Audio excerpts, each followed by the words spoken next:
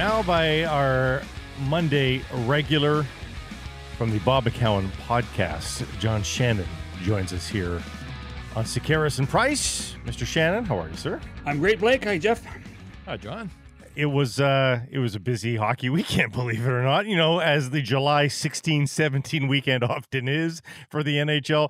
There was trades, teams still attending to things. They didn't just take off after the first couple of days of free agency. No, and I suspect that as much as we all would like to have some time off, I suspect that teams are in the mode of trying to make sure that they have a bit of space between where they are and the cap, so they're going to try to manage it. I think we're going to see this all summer long. I really do. I was talking to a couple of teams on the weekend, and both of them unsolicited said the same thing: is we're just going to wait.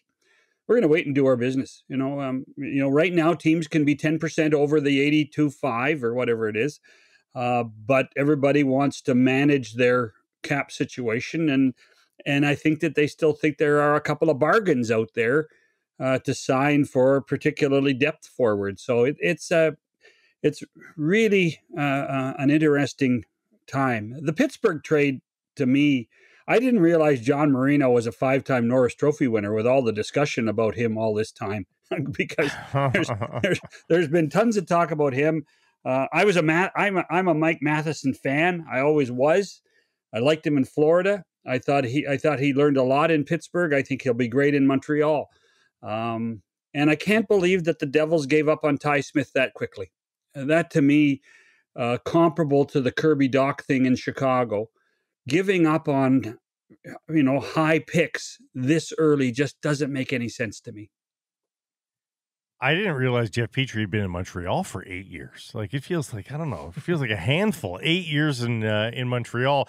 And he says that he can still be a good player. He says he just hasn't been happy personally. So he's seen this as a new lease on life, but 34-year-old. And with Pittsburgh involved all weekend long, I don't know that they've never necessarily solved much of their glut of defensemen. Do you think they're done? No. As I said, I think Ron Hextall, like the other 31 guys, I think that they're going to juggle all summer. I think they're going to try to tweak and pick away at their own cap issues and find ways to move a couple of players around. Columbus has to do the same thing after the Johnny Hockey signing. So I think that we're going to see a lot of this, I don't want to call it a shell game because it's not a shell game, but these constant trades of, maybe a draft pick here or a prospect there for someone to help a team get in a more manageable cap situation. I think it's going to happen all summer long. Right. So let's bring that closer home here in Vancouver. When you see what Edmonton had to pay to move Zach Kassian at the draft, and then last week you see Vegas essentially give Max Pacioretty away, but they also had to send Carolina an additional piece to make that happen. John, do you think the Canucks can shed salary this offseason without adding a sweetener of some kind? Well, do they have to? Shed salary? Yeah. Yes. I mean, they're over the cap right now, so they have to get compliant somehow, some way. And it just feels to me that if they, if they could have, they probably would have moved Tanner Pearson or Jason Dickinson or maybe even Tyler Myers by now. And yet all three of those players remain on the roster. And I just wonder if they're going to be teams know they're up against it. So nobody's going to do them a favor. So I just wonder if they're going to have to attach a sweetener to get out of this. By the way, I know people in Vancouver love to hear this. Throw Toronto into that, who, they had to ransom a few draft picks to get rid of Peter Mrazek, right? So the answer is, Jeff, yes. But I also think that our friends, Mr. Elvine and Mr. Rutherford, have one asset. They think that if they are going to move him, they can probably move one of those other guys with him, and that's JT Miller. I'm not suggesting that. I'm one of those guys. I think I've probably been pretty consistent on this. I wouldn't move Miller. I wouldn't move him under any circumstances. I think there are people in the organization starting to feel that they shouldn't move him because he's that valuable a player, and then they're going to have to find a way to get him on a long-term deal and not lose him like the Flames lost Gaudreau. But that's why all these guys have been trying to, over the last couple of years, or particularly the last year, is to try to build their bank of draft picks up and assets up that way, and prospects, in order to try to pay off these situations. Will you take a Myers? Will you take a Pearson? And okay, what's that worth to you? Can we give you a 3rd round pick with it? So if that's what they have to do, then they're going to have to do it. But I also think that they might try to bundle something in order to try to help someone else out, and then take a little bit of the pressure off the cap for the Canucks. Well, somewhere, JT Miller, I'm sure, is watching Nazem Kadri and his situation. Is it, I don't know, is it unfolding? Or at some point it's going to. We know that you mentioned Johnny Hockey and the way that the market sort of moved a little bit for him. Do you think the delay in this decision makes it at all more plausible that Kadri returns to the Avs? I think that's possible, but then again, what does Colorado have to do to become cap compliant then too? Yeah. And so when the Stanley Cup champions are in this boat, everybody's in the boat. And not everybody can trade with San Jose and Arizona. So it's one of those things, Jeff, where you look at it and say, I could see Nas going back. But you know what? Chris McFarland now and Joe Sakic have to do something in order to try to make that palatable. As soon as Lehkonen signed his deal, as soon as that deal for Arturi Lehkonen occurred, you knew that Kadri was in trouble in Colorado, and then something other domino would have to fall in order to get him to come back. So I'm sure they're trying, but I think, like a lot of teams, they're saying, okay, we're going to take our time. We're not going to rush to judgment right now. We're going to take our time and find a way to make it work.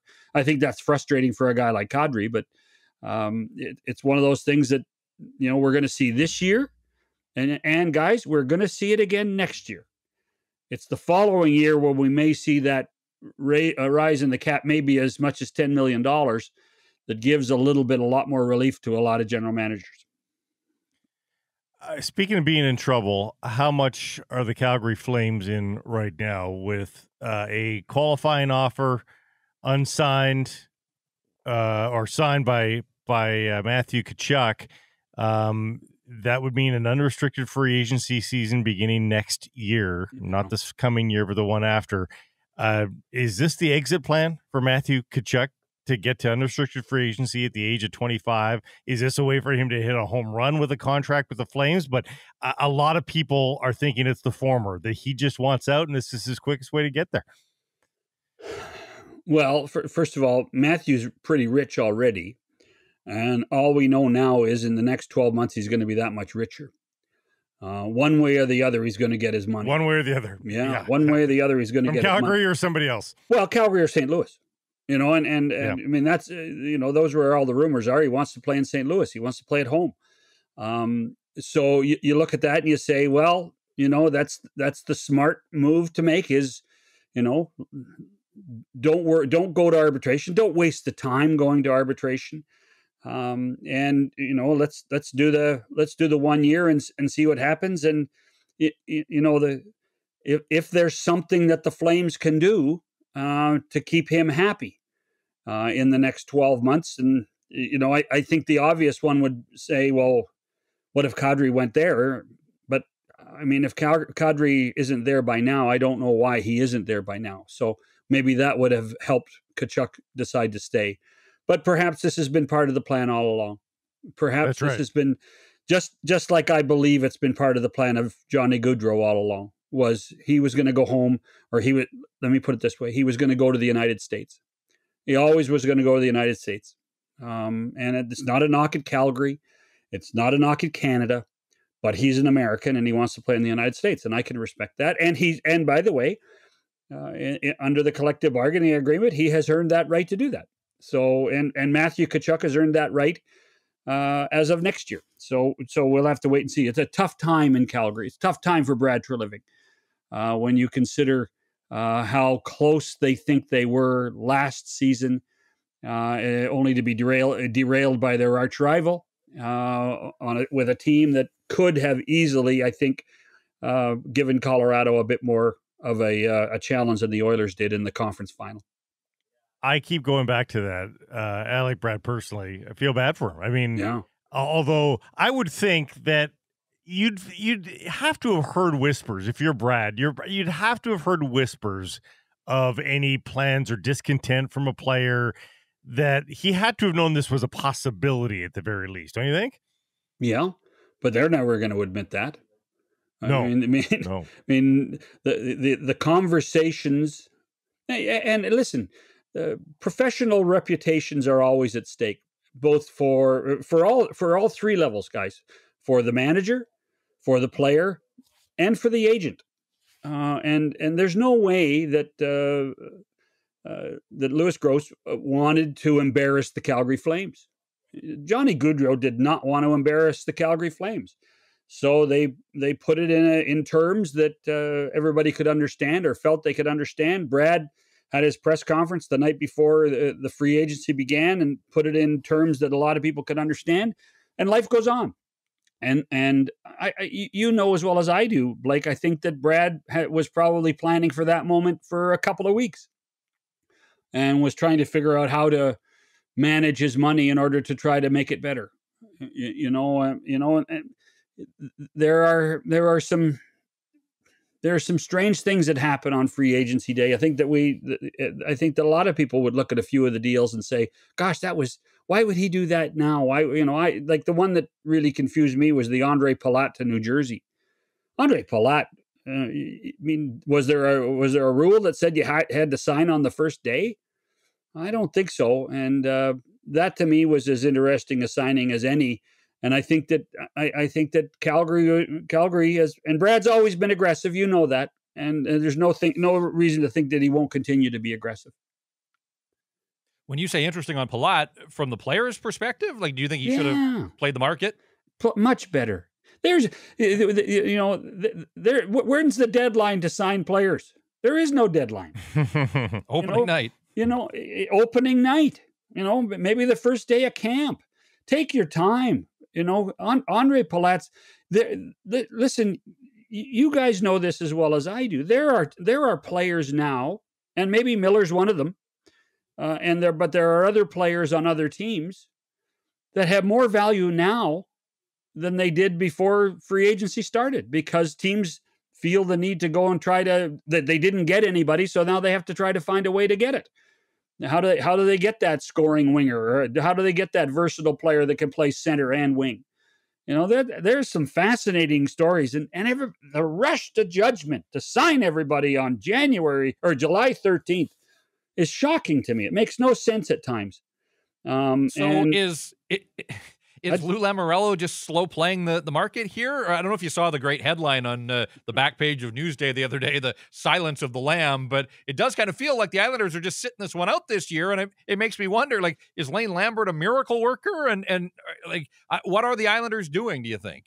That is one of the best questions going right now. Now, they have some cap issues, let's face it. The Islanders in Philadelphia put themselves in a really tough spot in order to try to go out and sign one of the high-end free agents. Lou's got it. Lou's in a tough spot, but I thought Lou would be much more aggressive than he has been. But then again, it's only middle of July. And last I checked, people don't go to camp for what? How many days is it? Like 65 days to camp? I mean, it's not that long, or it's a lot longer than people realize. And you can go and find bodies between now and then. And I think that that's what's going to happen. That's why I think this is going to be one of those summers where there's a signing a week, a trade a week. People are going to just keep tweaking their rosters in order to be ready for a training camp. Gosh, looking at the Islanders, not only do they have just the number problem for the cap, but they've got the age problem that a lot of the guys, they're eating up their cap. My goodness, they're an old team. Like, they've got so many guys with a 3 that starts with their age, and 29-year-olds too. Like, my God, that is an old team making a lot of money. Well, and the frustration for Islander fans is that a couple of years ago they had 2 good defensemen in Devon Taves and Nick Leddy. Yeah, and they both had to get traded because of cap issues, and the team got older and slower. And that reflected in the way they played last year. And last I checked, Leddy just signed a long-term deal in St. Louis, and the other guy won the Stanley Cup. So that's the bind that Lou is in right now, and he has to find a way to get out of it, because there are, a good BC boy, Matt Barzal's got to find a way to be happy there, because he's the key to success for the Islanders in so many ways. But if they don't surround him with better players, we're going to be talking about Matt Barzal at a certain point, like we talked about Matthew Tkachuk. Let me ask you this. Speaking of problems, who would you rather have in your team, Pierre-Luc Dubois or Patrik Laine? Oh, God. You're asking me what kind of disease do I want? And that's not fair, because I've seen both play, and I've seen both play well. Quite frankly, I mean, with what Pat Brisson told the French media over the weekend, that Dubois is interested in playing in Montreal, that's disheartening for Winnipeg. I do think Patrik Laine likes playing in Columbus. I do think Patrik Laine is thrilled that Johnny Gaudreau is coming. I would not be surprised to see Patrik Laine sign long-term in Columbus. They're certainly hopeful of that. So I think there's a bigger upside for what Laine can do in Columbus right now than what Dubois is doing in Winnipeg. If you're the Montreal Canadiens, you're probably voting Dubois, because it certainly sounds like he wants to be there, and he'd probably be a happy camper there, right? So, but really? Or 2 years, maybe. Two years later, when he's mad at Martin St. Louis, he wants to be traded again. Right. This is not is not good for his reputation. This is not the way. And Pat Brisson is one of the best agents around. But there's obviously a level of exasperation of what's gone on and what's going on and what kind of money's expected.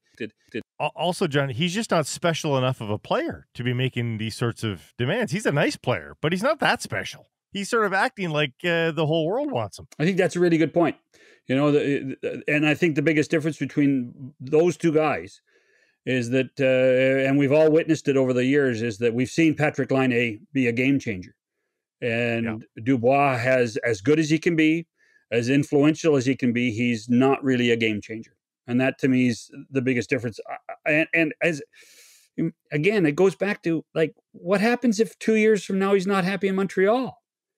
This is not a good look for him. Speaking of not a good look, before we let you go, Hockey Canada, it looks like they are in a boatload of trouble right now. They've got the government breathing down their neck, and needless to say, there's the health and welfare of a young woman that is at stake potentially here with the allegations against a handful and a bit of players from the 2018 team. Mm-hmm. The players that weren't involved are coming out of the woodwork because they're sick and tired of their name even being, attached to it in some way, shape, or form. So they're saying, hey, if no one's going to make it clear that we weren't involved, I wasn't there. That list is growing, meaning the process of elimination is getting easier and easier. Where does this story end? I don't see a tidy resolution coming anytime soon. Well, let's hope the whole truth comes out. And did Hockey Canada in earnest try to do what it could to protect the victim? And was it really allowed to? Were the people there allowed to communicate with the police properly? I think that there has to be a whole list of accounts, like, of what should happen and how it should happen. But I don't think it's over with Hockey Canada. I think what we're going to find, too, is that the National Hockey League, if any of those players that were involved, if it becomes public, I think the NHL is going to inflict a great deal of discipline on it as well, because they don't want it to reflect bad on not just necessarily just the game of hockey, but the National Hockey League. Thank you for this. Enjoy your week. Have a great start to the true off season. I think we're going to talk to you next week, though, right? I'll be here because I guarantee you, he's had a trade a week. You there's going to be a trade a week and a signing a week. I sound like one of those used car guys on Broadway. buy my car. Buy my car. Hey, I'll sign up in our business. I'll sign up for a trade a week for the remainder of stuff. Yeah, absolutely. We need something. That keeps us going. Thank you for this, Thanks, John. John. We'll talk soon. Cheers. John Shannon from the Bob McCown podcast, longtime NHL hockey executive, NHL hockey television executive. Hey, a busy summer already. And I don't disagree with him. I think it's a slow IV drip of hockey news for the rest of the summer. The Kadri one is interesting though. And John's right. Like, he doesn't need a deal in place until training camp, but how many teams are truly in on him? And if others go elsewhere, does his market evaporate? And he's got to be banking on the fact that that there's going to be a market for a player like him coming off the season that he just had. But, that's what makes this also fascinating is the whole supply and demand. And I don't know, my gut tells me that the longer it goes, behind the scenes, Colorado is trying to make some things happen to retain him. But, how much do they want to touch the championship team that they assembled last year? And obviously he was a big part of, but how far is too far in terms of making moves just to bring back this one player? Yeah, it's there's a lot of pros and cons lists being drawn up, I think, for the Vancouver Canucks and other teams as well, saying, well, we could do this, but it comes with this consequence. So we'll see what the summer looks like.